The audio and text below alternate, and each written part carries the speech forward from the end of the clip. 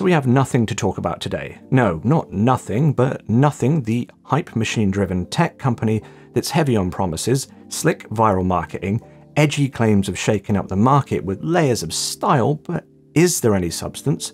Or are they just a whole load of nothing? Yeah, sorry, these jokes are getting tired already, but don't worry, in terms of jokes, there's nothing more in my script, apart from that one. I've had these in my possession for months at this point, but I had nothing else to add to what DMS had already said about them. Sound quality was just middle of the road, and they also had a lot of issues with connectivity and noise cancellation that needed to be resolved. But it's been a while since they launched, and there have been some firmware updates. Nothing are also marketing hard with their new phone and teasing a new version of their earphones, so we should probably talk about whether Nothing have actually fixed the issues with the Ear One, or you know, whether they've just sat back and done nothing.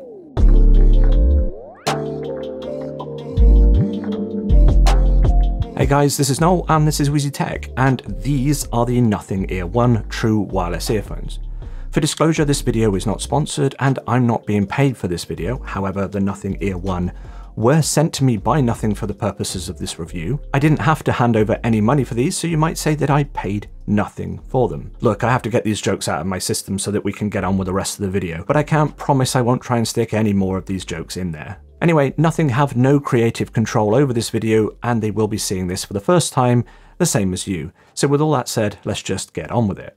Battery life is up to 34 hours on a full charge with ANC off and 24 hours with ANC on, and you're going to get 4 to 6 hours from a single charge before you have to pop the earphones back in the case. The case itself charges via USB-C, and it also has a Qi wireless charging option. In terms of Bluetooth codecs, they support both SBC and AAC codecs, so I'm sorry to all of you on Android, you're not going to get any aptX or LDAC support here.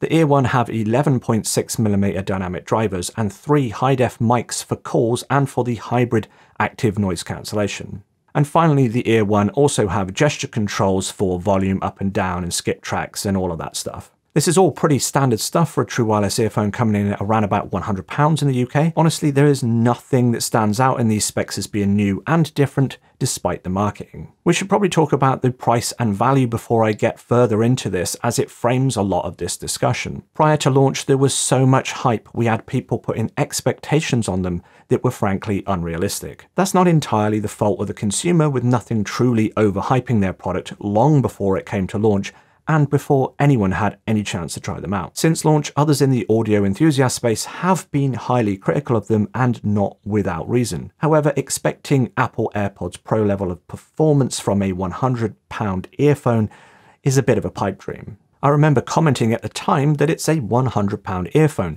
If you went into this expecting more than that, you were more than likely going to be disappointed. The real question is how well they stack up against other sub £150 earphones, which is a space dominated by the likes of One More and Soundcore and Soundpeats and so on. Actually, it is an incredibly competitive space, and even in the time since the Ear One launched, it's only gotten even more competitive. There are some truly great products available for around £100, and it is incredibly difficult to stand out. Having said that, I have seen the Ear One selling for well south of £100, so if you want to check out the current pricing, I'll leave some affiliate links down below. But it's fair to say that whilst there are some real diamonds in the budget end of the true wireless earphones category, there are also a lot of rough. You're usually getting middle-of-the-road sound quality or middle-of-the-road features, or features missing entirely. But I think it's important that we set our expectations correctly before judging an earphone like this, and I'm going to talk a little bit more about that during my conclusion. I'm going to talk about the design and the comfort next, because I think this is the one area where the Nothing Ear One do stand out, and I still think that they do look pretty cool,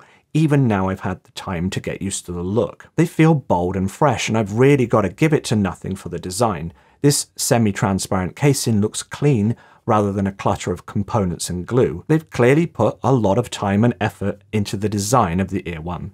In terms of comfort, I find them really comfortable. The stem isn't too long and doesn't rub on my face like with some other stem style earphones. They are quite light and they just disappear once they're in the ear. Now, as someone that does struggle with earphone fit, these are up there as one of the more comfortable that I've personally used.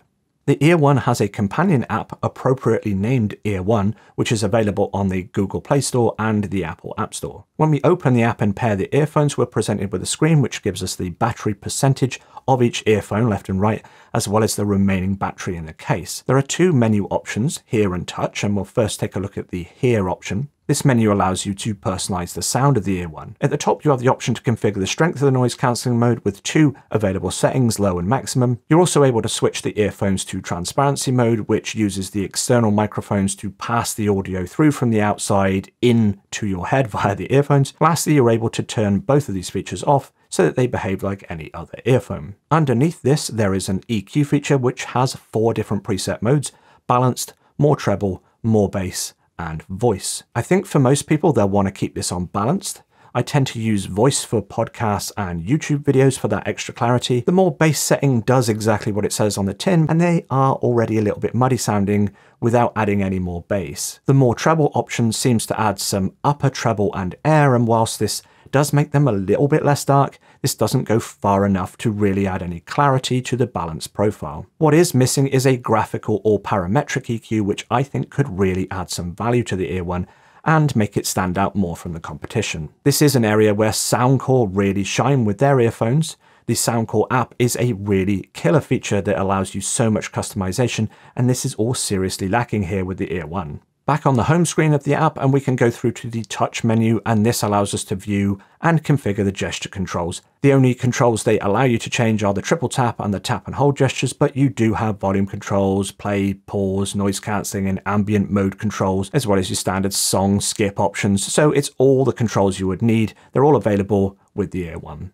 There are further options available in the app. There's the option to enable or disable the in-ear detection in case you don't like the Ear One automatically responding to you, taking them out of the ears. There is also a low latency mode for those who like to game, but be aware that this can make the Bluetooth connection less stable. There's also a Find My Earbud feature, which works when the earbuds have been removed from the case.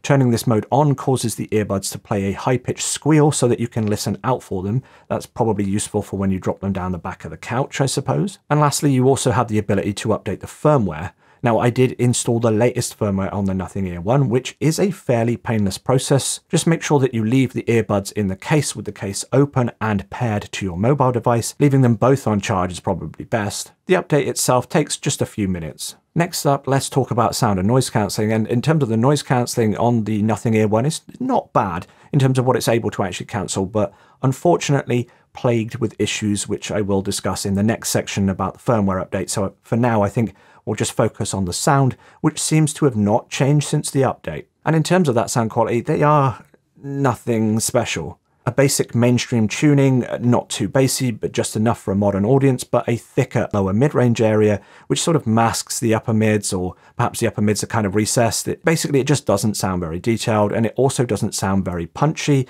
and overall, it's kind of just muddy sounding. So nothing to write home about in terms of sound quality. And as previously discussed, you can tweak the sound profile a little bit in the app, but don't go expecting miracles. Bass is stronger with the noise cancelling enabled, and detail is also hurt by having noise cancelling enabled, so you end up with a lack of clarity and a rather thick sound signature. Enabling the treble boost alongside the noise cancelling does go some way to clearing things up, but as the Ear One seems to have a masked upper mids, clarity is always going to suffer, and there's no way in the app to tweak this. The inclusion of a graphic or parametric equalizer would go a long way to helping the Ear One, but sadly this is not a feature that is included. The best sound profile for the Ear One can be found by using the balance preset and disabling the noise cancellation. And this does leave you with a somewhat mainstream, affordable headphone type of sound. So basically it sounds like what you might expect for a £100 true wireless earphone.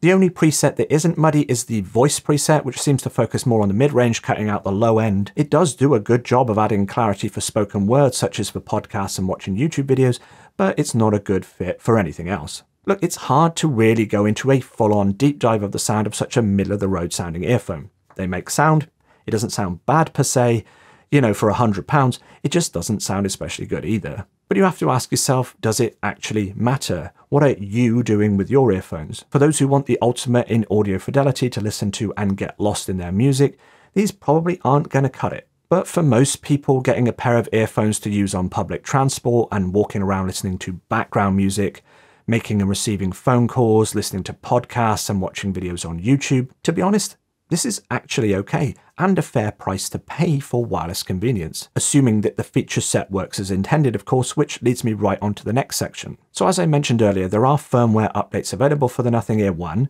so I made sure to get them updated and test to see if there have been any improvements to the device since launch. Before the update, I was having issues with the noise cancellation being inconsistent and not working on one side or the other. The Ear 1 uses a hybrid active noise cancelling system which has microphones externally and internally and is constantly adjusting to the ambient noise around you, which is quite processor intensive. This is great for listening in a static environment with lots of continuous background noise, such as on an aircraft. However, if you're moving around and making lots of different noises, the earphones are working extra hard, adjusting the noise cancelling to target the noise around you. Prior to the firmware update, it felt as though the Ear 1 was struggling to keep up with the noise.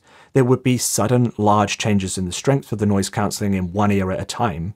And it's a very strange effect because it feels like a sudden pressure change in one of the ears, similar to if you were losing seal, like they were about to fall out. You could then hear the noise cancelling slowly return to normal, but if you made another loud noise, you could immediately hear the noise cancelling almost completely stop working, and often the change in each ear would be completely different. I have heard other earphones and headphones struggle with sudden louder noises, but they've always recovered instantly. The Ear 1, however, was really slow to adjust. The result being that the noise cancelling was all over the place and basically unusable. So after the firmware update, have things been fixed? Well, sort of, but also no. It is much better than it was before, for sure. In fact, I would say that the noise cancelling on the Ear 1 is now actually quite usable. However, it still glitches out more frequently than on any other device that I've heard before. With that said, for the price tag of the Ear 1, with this firmware update, I am definitely a bit happier than I was before. To conclude then, portable audio devices such as these are multi-function devices, often the ability to make calls, the noise cancellation, the ambient modes, the smart assistants are all big selling points for this kind of device and sometimes the main selling point. For my expectations, the sound of a device like this doesn't have to be the best there is. It just needs to be good enough for me to enjoy listening to music and podcasts when I'm walking around outside and where I'm not paying full attention to the micro details of the sound quality. But if the tech features in a device like this are not up to scratch, well then they at least need to bring the sound quality along with that wireless convenience, or what else is there left in terms of value? What are you getting for your money that you couldn't spend less and get the same, or spend just a little bit more and get better elsewhere? The sub £150 true wireless earphone category is incredibly competitive these days, and £100 can get you a lot of really decent wired earphones. Often even £30 can get you a better sounding wired earphone, and the venerable Blon BL-03 is one that comes to mind. But of course what you're paying for with the Nothing Ear 1 is wireless convenience, and I feel as though the Nothing Ear 1 are not really in a competitive place. Sure, they are small, light and comfortable, and they're also pretty stylish, but they are let down by glitchy noise cancellation and a rather mediocre and muddy sound profile. Things they could do to improve would be to add better EQ features in the app, and this would allow people to tweak the sound profile to their own taste. This is one area where the competition really shine, and of course they also need to fix those glitches with the noise cancellation. When you have other brands like Soundcore and One More and others putting out really solid products for a very similar price point, the Nothing Ear 1 are looking like nothing special, but still, they've got that wireless convenience, they make sounds, they look good, they're fairly affordable, and actually I have seen them selling well below their normal retail price. And if you see them selling for a good 25% discount, that could very well tip the scales for you. Whether that's enough for you, well, that's really up to you to decide. Okay, before I wrap up then, let's do a quick test of the microphone of the Nothing Ear 1. I've got this paired to an iPhone and recording this in the Voice Memos app, and this is how it sounds. Okay, that's it from me for this video then. If you like this video, then you know what to do. Hit like, get subscribed, and I'll see you again in my next video. Right, that's it. I'm done here. I've got nothing else to say.